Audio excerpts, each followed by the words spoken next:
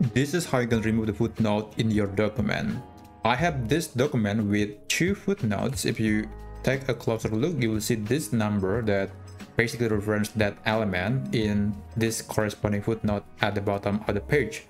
And to remove that, you just need to place the cursor right after the footnote number, and then you can press the backspace key on the keyboard to remove it.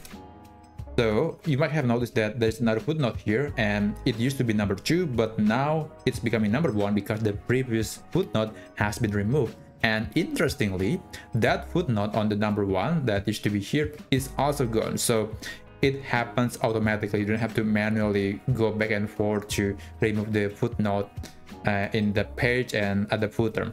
So that's one simple way to do that. You can also do the same for this footnote. Just locate the cursor after the footnote and press the backspace key, and there you go.